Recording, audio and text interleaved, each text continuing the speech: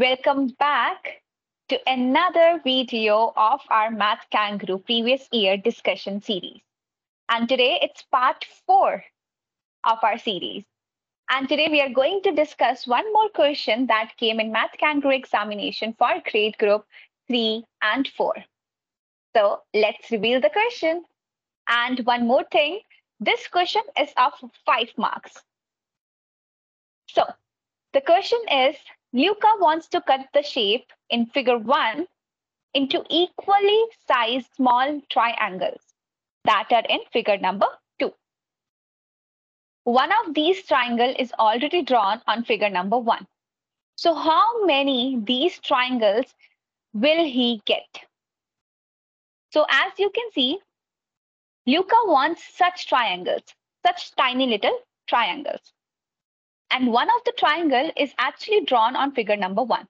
We have to tell how many triangles will she need out of this whole figure that is there in figure number 1.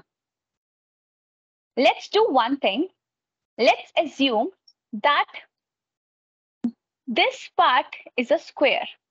We can connect the lines and we can make it a square. Now, in this square, we have 1, 2, 3, 4 triangles.